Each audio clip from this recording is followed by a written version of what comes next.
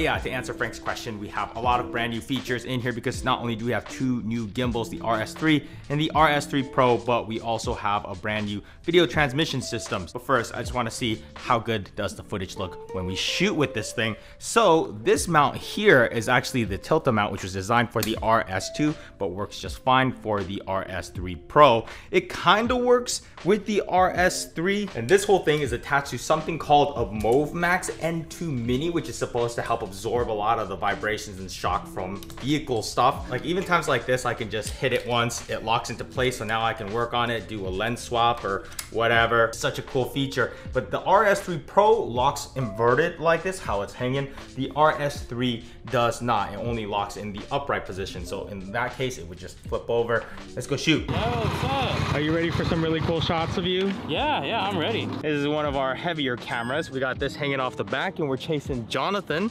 So we're gonna test this thing out at high speed, see how it hangs.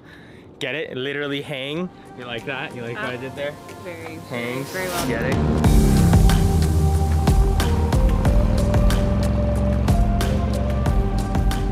Yeah, I thought this 85 might be too tight, but just the parallax you get just looks so good. And the separation, we're all the way wide open at f2.1.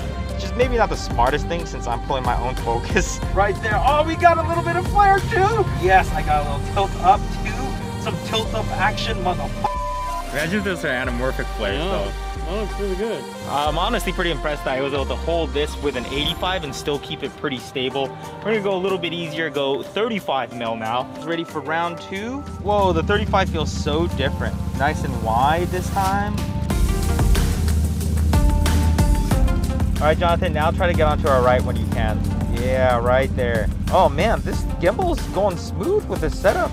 I'm liking it. Oh, we even got some birds in the back. I kind of want to get the Arnold Schwarzenegger shot now where you just shoot from really low and make Jonathan look huge. How low do you think we can get this before we have to worry about it hitting the ground? Like that, it'll actually touch the ground. So that's too low.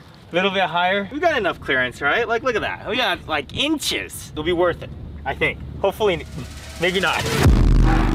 All the textures on the street look so good. So this is the street our coffee shop is on, by the way. The Street of Coffee, coming soon. Bright orange on the left. Oh, right there, see? He just passed it. See it? It was in the background very briefly. Yeah, no, okay, we missed it already. But this is the street. Go ahead and pass us.